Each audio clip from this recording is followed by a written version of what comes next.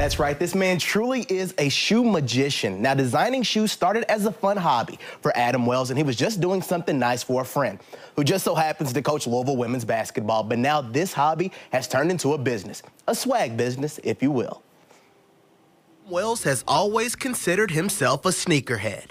Growing up in Murray, going to tennis camp, you had to have some cool shoes. Walz spent his time working in business and internet marketing before choosing to work more on designing shoes 4 years ago. But not until the COVID-19 pandemic that he decided to take this passion head on. The demand got to be so high just with my friends and family. One friend Walz felt needed his own shoe was a friend of 15 years. That's Louisville women's basketball coach Jeff Walz. The head coach has been wearing the shoes since last season. I've probably got about 14 or 15 at the house, but it's pretty neat. And if you want your face on the tongue, whatever you might want, so it's been fun. Describing the process like fixing a car, Walz says it takes anywhere from 1 to 3 days to complete a shoe.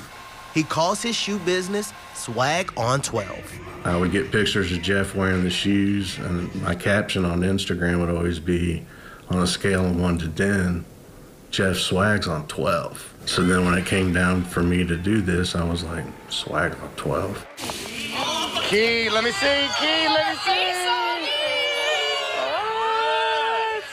Walz and others on the women's basketball program love the custom shoes, and it's even become a running gag in the locker room before games. They're always different. There's never the same shoe. It's he's got his face on them, which, different reviews about that, some people, but that's always interesting to see what he's going to step out onto the floor with. When the Cardinals step on the floor Saturday against Tennessee, they hope they'll reach the Elite Eight and go much further.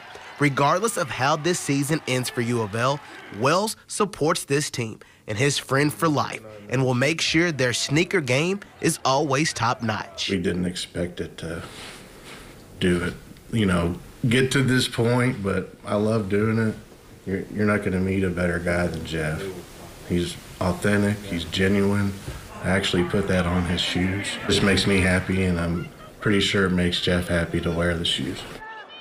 I think if my face were on those shoes, they would go out of business. But for more information on those shoes, you can find Adam Walz on Instagram at swag_on_12.